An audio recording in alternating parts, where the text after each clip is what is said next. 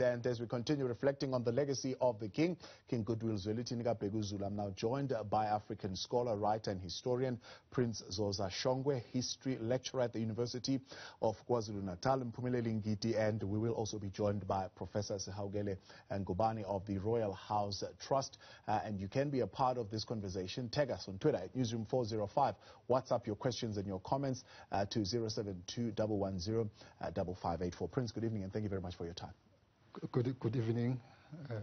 Thank you for me being here. And Mphumeleli as well, good evening and thank you for joining us tonight. Good evening and thank you. Let's start, Mphumeleli, with a little bit of the history from the King Cyprian Dinuzulu and now King Goodwill Zwelithini KaBhekuzulu and him taking over the role in 1968, or shall we say 1971, because the king says, well, there was word of a possible assassination and his uncles and his sisters had to take him into hiding. Oh yes. Thank you for the opportunity. As we know that as we are currently in the post-democratic era, it's the first time that we some of us is for the first time that we hear of the death of a king.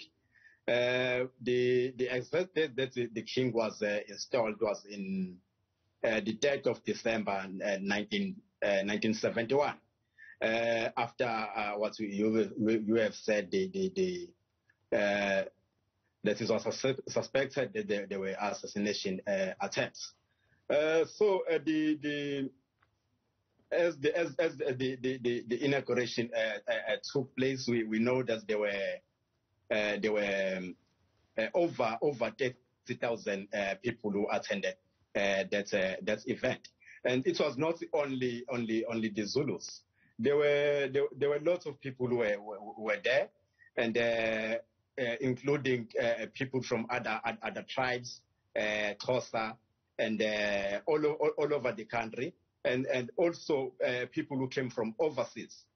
So it was a big event, and everyone was welcome. That also talks a lot about how this the current king ruled, as they welcomed everyone, no matter no matter what your race is, and no matter what your ethnic is, your color.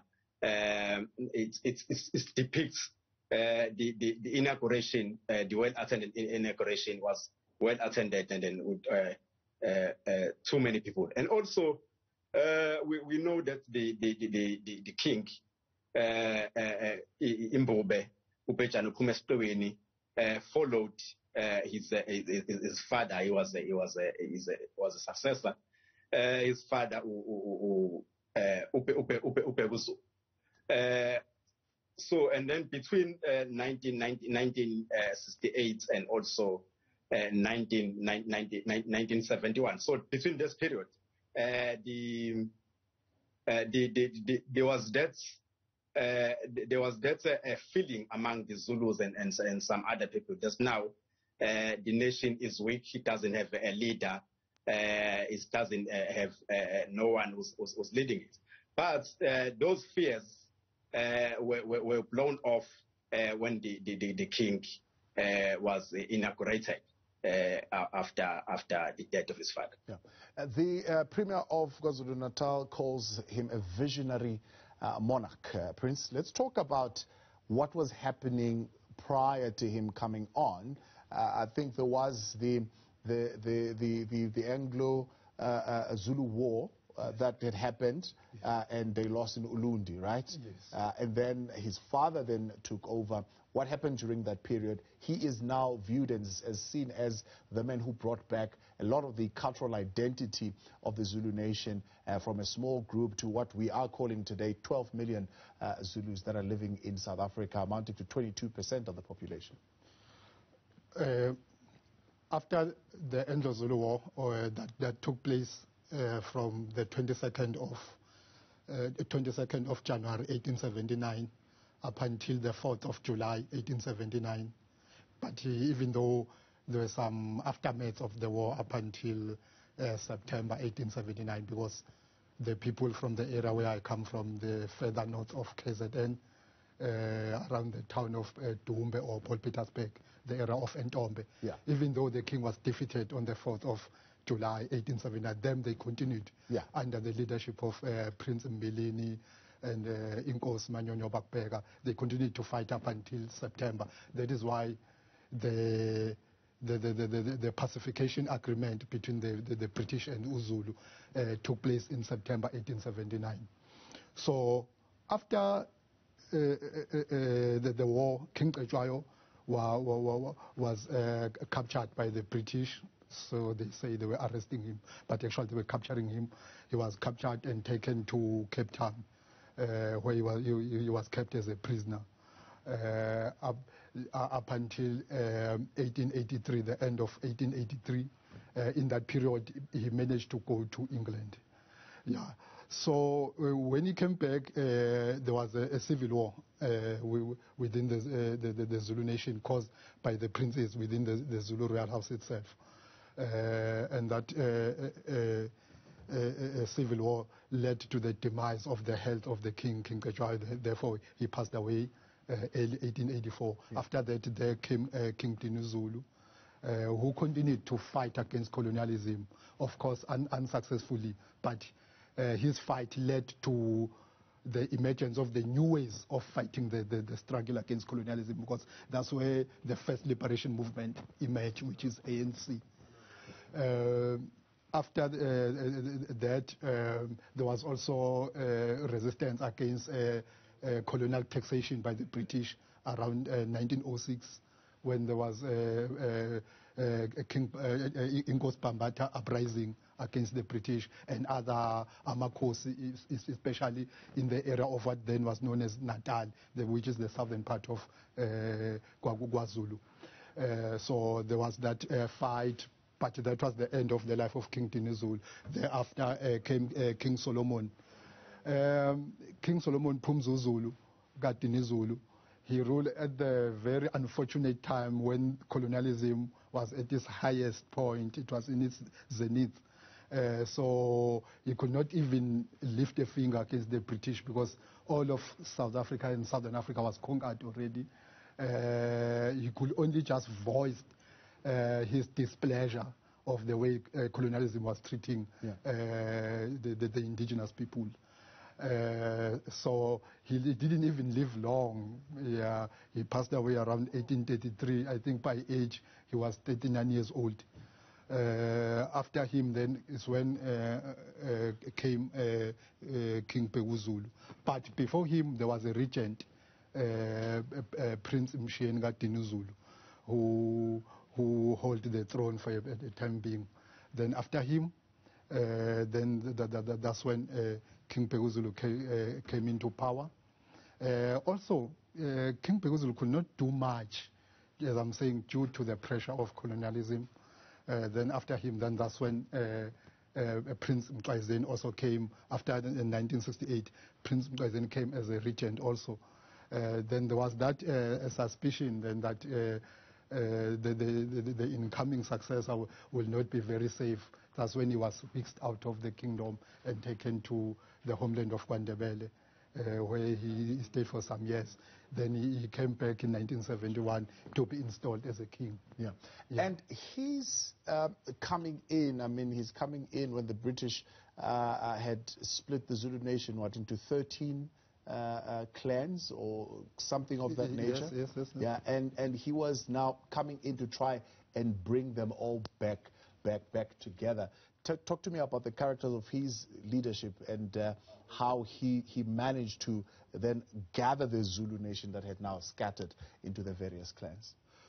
The credit there can mostly also go to his prime minister, because he was very fortunate that the prime minister that he got in his time, which is Inkosi Mangosuthu Buthelezi, he is the man who was highly educated within the Zulu nation, a man who's very brave and very intellectualistic, who could come up with the tactics. So he helped him a lot to consolidate the Zulu nation through his political formations that he did.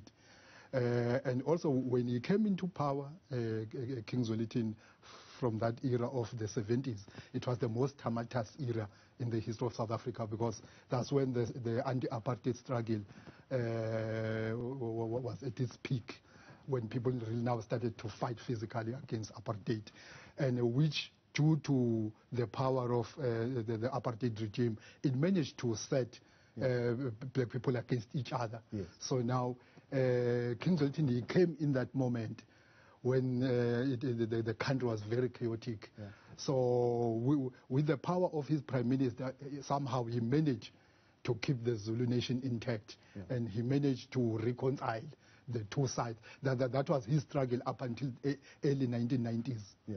Yes. Professor Ngubane, let's bring you in here. There is, of course, a conflict in that story of the relationship between the monarch and the prime minister.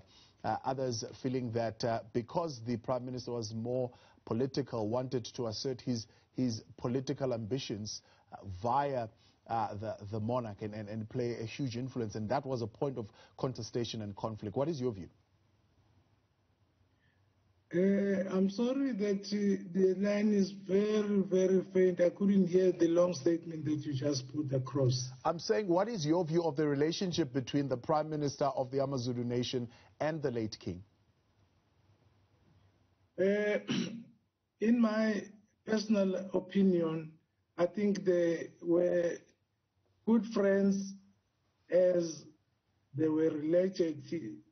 They were cousins, and the relationship was stable. That's how I can explain it. But I would say that since Inkosi Buthelezi is the Prime Minister of KwaZulu, he worked very well with the king, because even when the king was celebrating his birthdays, Chief Buthelezi was always present, and he was always with the king. Even when the king was happy or in trouble, Inkosi Buthelezi will always be there. Yeah. So what we have observed was that they had a very close relationship. They had a very close relationship. All right, Prof, let's take a break. When we come back, I want to harvest a little bit more of your thinking here, as well as Prince Zoza Shongwe and Mpumuleli Ngidi with us tonight. The conversation around the legacy of the late King Zwelithini KaBhekuzulu. Stay with us on the Newsfeed Late Night.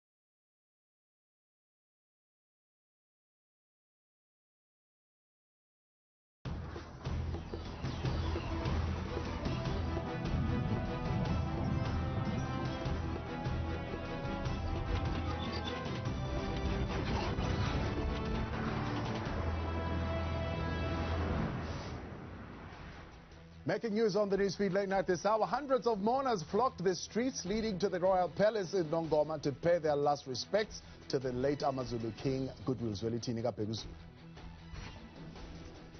Eskom power cuts move to stage 2 and will continue until 5 a.m. on Saturday. And former Transport Minister Dipuo Peters says she first learned of her impending sacking from an article published in a Gupta-linked newspaper.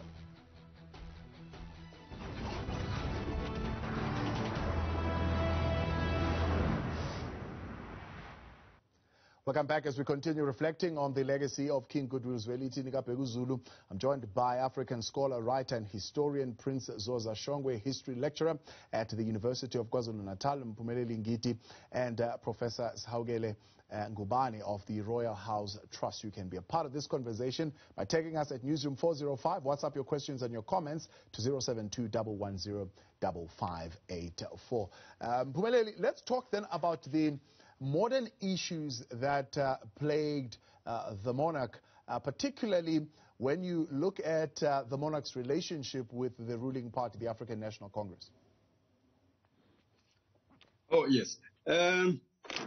I think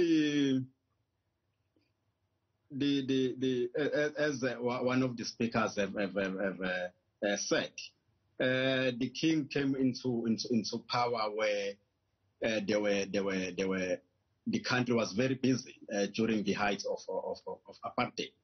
And we also remember that by that time there were laws that was happening, including anti-apartheid riots and the liberation movements trying to liberate the country from the echelons of apartheid. And the king, King Zwelithini KaBhekuzulu, ensured that while we are living in the post-democratic government, he ensured that he tried to intermingle the culture and the customs of the Zulu nation into the modern times. It did not say that we should do our practices and all that we did in during the past, because now we are in the 21st century and also in the end of the 19th century. So when we talk about the contributions that he made, it includes we've seen him in campaigns, the king, where he speaks against the abuse of women and children, where last year he did. Mphumeleli, are you still there? Oh, we seem to have lost Mphumeleli there on the line. All right, let's come back to that point that Mphumeleli was talking about, particularly the question of the king's relationship in general with, for example, sexual violence. And there are many who are, for example, saying, well, this also was part of the criticism leveled at the king because of the practice of ukutwala within the Zulu nation, and many saying, well, that is a form of sexual violence on women. How did the king deal with those conflicts?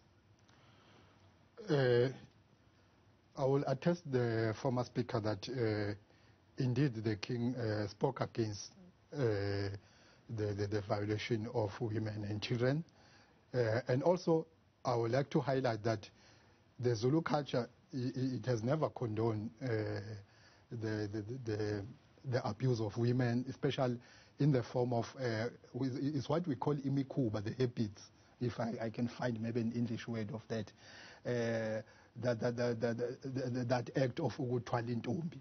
It's not actually a Zulu custom, because the Zulu culture in general, it values the art of persuasion, where a young man will persuade a young woman, what we call ubusoga, ubushela, that is highly appreciated and emphasized in Zulu culture.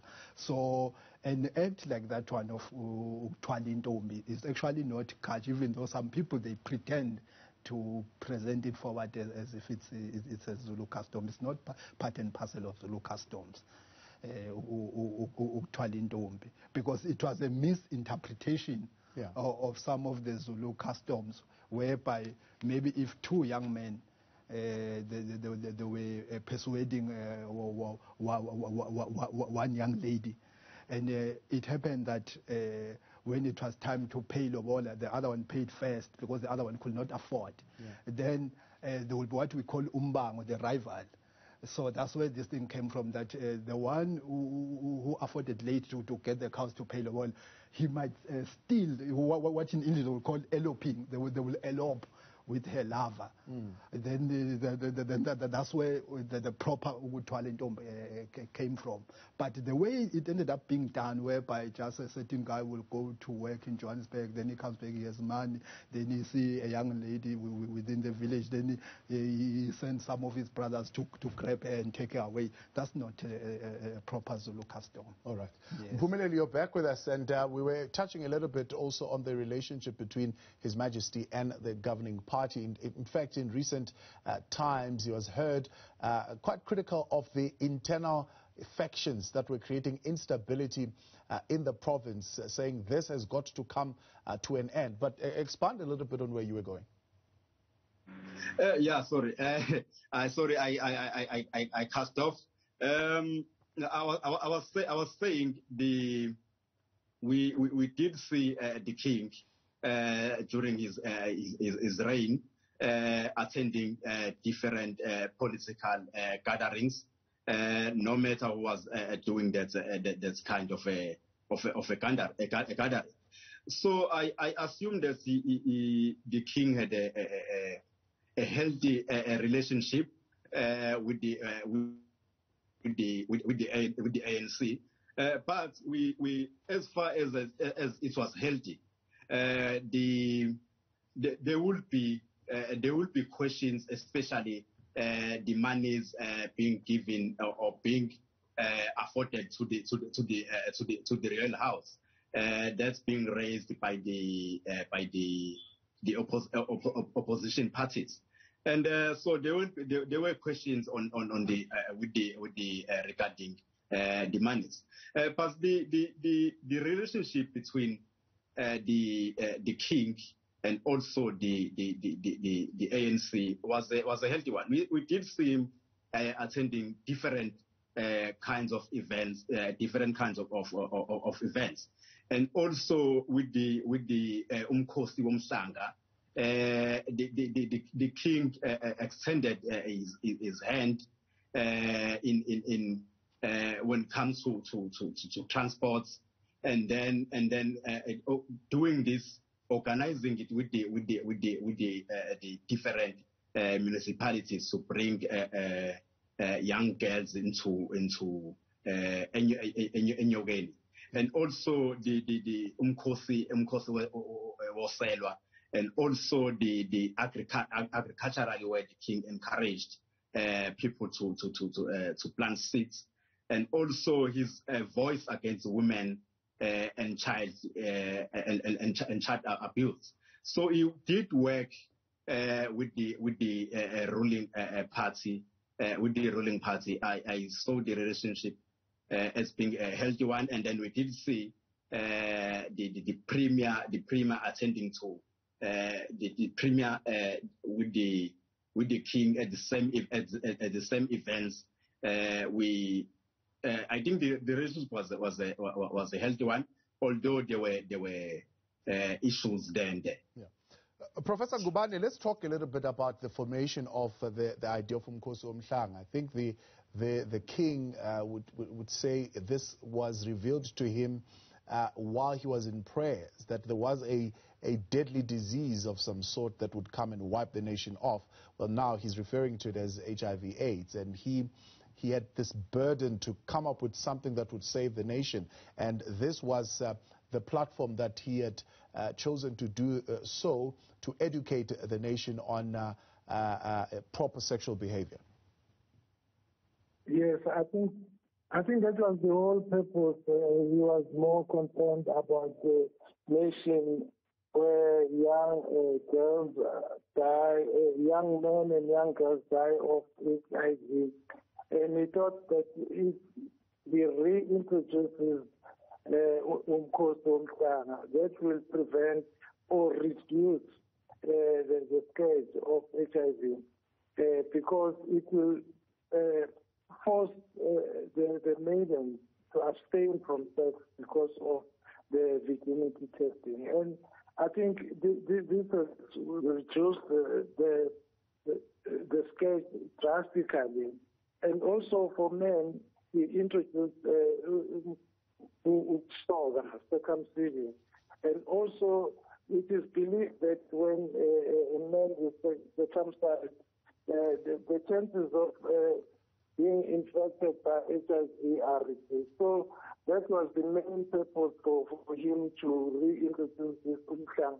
And also the platform where he would engage with them, address them, and allow them to have a conversation with them, which was very rare because in the past you would never come closer to the king, but the king was very close to the youth.